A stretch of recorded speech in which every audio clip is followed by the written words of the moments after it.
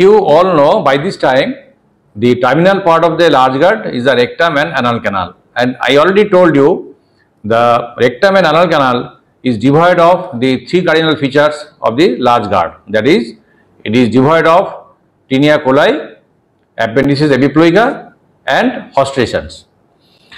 And this is the specimen of rectum and anal canal. Where the sigmoid colon ends, the rectum starts. The length of rectum is about 12 centimeter and the length of anal canal is about 3.8 centimeter. And you can see the tinea here. Can you see the tinea? Tinea is there means it is not rectum. So it is a sigmoid colon. So here is the rectosigmoid junction. The rectosigmoid junction, it is at the level of sacral 3 vertebra. This is the sacrum. The sacrum 3 vertebra means S1, S2 and S3. So this rectum starts at the level of S3 vertebra. So this sigmoid colon extends up to this. Then the rectum starts here. So this is the rectosigmoid junction. It is identified by the presence of this tinea, which is present in the sigmoid colon, not in the rectum. And this rectum, it is occupied or it is present in front of the concavity of the pelvic surface of sacrum. This is concave, and here is in this concavity the rectum is there. Posteriorly there is a convexity here because it has to accommodate the concavity of the sacrum. So if I keep here also in the pelvis, so this concavity of the sacrum, the convexity of the rectum, they are fitted. So beyond the sacrum and beyond the coccyx, it is turning backwards, so that the anal orifice, it is directed backwards and downwards. And this bending is due to one sling is there. My two finger forming a sling, muscular sling. This is called puborectal sling. So the puborectal sling, it attached with the symphysis pubis in front from two sides. So this sling from this side, it coming backwards, and one sling from this side backwards and encircling the posterior side of the anorectal junction. So if I pull this one by my fingers like this, if some anteriorly it is pubis, so this is the puborectal sling, this is the anorectal junction here attached here, then I am pulling it forwards, this side, pulling it forwards. Due to the pull of the puborectal sling, there is a bending here. Because of this bending, the distal part of the rectum anal canal, it becomes convex forward. So upper side, it is convex backward. This is sigmoid colon. I am excluding this part. This part is convex backward, but this part is convex forward. This bending for anorectal sling, this is concavity due to the sacral concavity fitted with the rectal convexity here, and here the convexity front. This is called the sacral curvature. This is called the perineal curvature.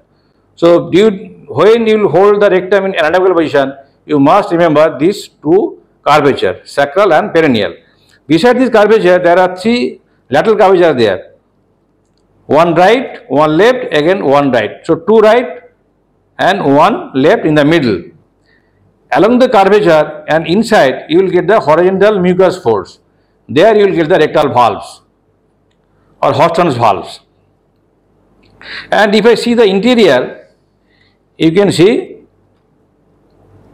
these are the valves. These are all the valves, horizontal folds, and some longitudinal folds are there. And the lower side, this part is the anal canal, this one, which is about 3.8 centimeter. If I divide it into three compartments, 15 millimeter, 15 millimeter and 8 millimeter, total 3.8 centimeter. This upper part, can you see the difference from this?